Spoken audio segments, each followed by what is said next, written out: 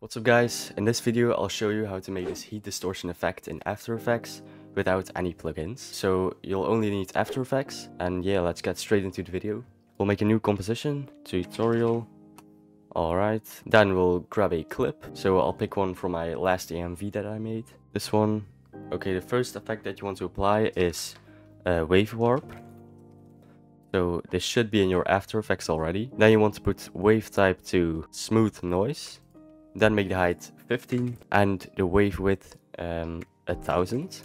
Alright, then you also want to put this spinning to all edges and make this setting also to high. Okay, then you will get something like this. So it will kind of warp. I can also make it bigger for you so you'll really see these waves. Alright, then we're gonna put it back to 15. And then you want to change the wave speed to 0.5.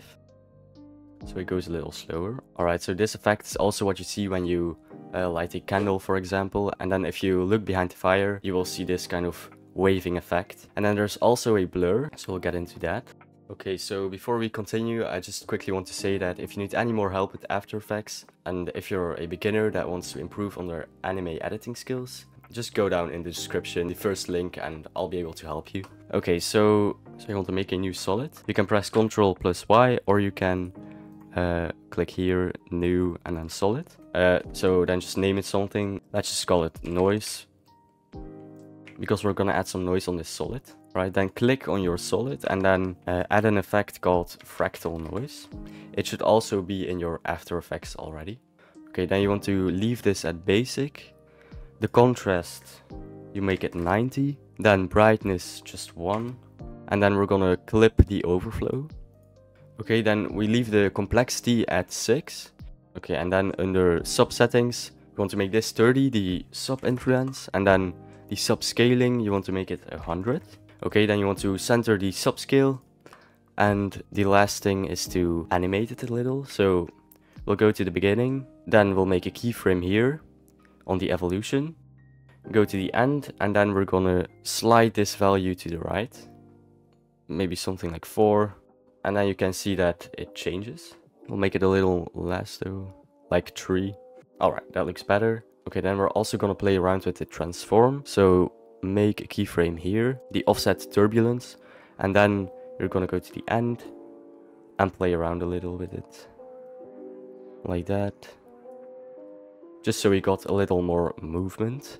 Okay, and then the last thing you want to do is change the scale. So next to scale, you want to make it 220. So now this is called our noise map. So we just made this and we'll use it for the blur. So everywhere where there's a black part, there will be a blur. And everywhere where there's white, there won't be a blur. So how to achieve that is to just make an adjustment layer, and you can press Ctrl Alt plus Y, or you can click here, new, and then adjustment layer.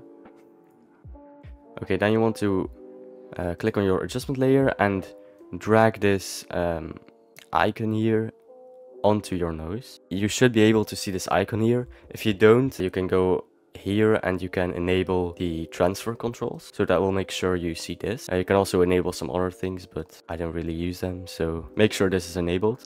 Okay, then you want to click on this here, so you can toggle them, and we want the Luma map. So this is the alpha map, and that will basically only have a difference between black and white, but the Luma map also allows the gray parts to have an effect. Then you can try to invert it if you think it looks better. I'll invert it for now. And then you want to add an effect called camera lens blur. It should also be free. And I like to put it to 6. Alright, so that's it. Now you can see there's also some blur coming up. And if we'll play it through, you can see it even better. Okay, so this is the heat distortion effect. Hopefully you've learned a lot, and if you did, make sure to subscribe and go down to the first link in the description.